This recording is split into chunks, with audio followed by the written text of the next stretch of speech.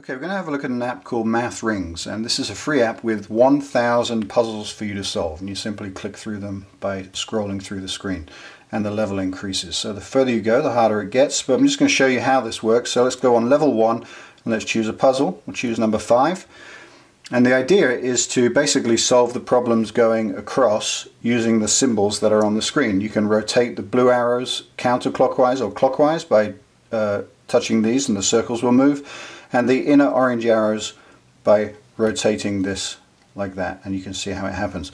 So the idea is to, the number in the middle always stays the same, but the idea is to solve all of the problems by rotating the symbols. So 12, for example, equals 1 something, or you could go 13 equals 1 and then plus and then 12. So you get that one right, but you've still got all the others to solve. So you can swap any blue with any blue, and you can swap any orange with any orange. Okay, so 7 times 1 equals 7. We'll put the 7 over there, and we'll put the equals there, and then we solved it.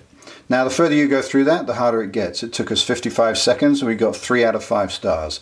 When you go on to the next puzzle, you start all over again. The clock starts down the bottom, and you have more puzzles to solve. Okay, so 7, let's say, times 6 times 1 equals 6. And then we still have to solve all of the other problems. So we swap them like this, and we've got 2 solved. So 3 equals 1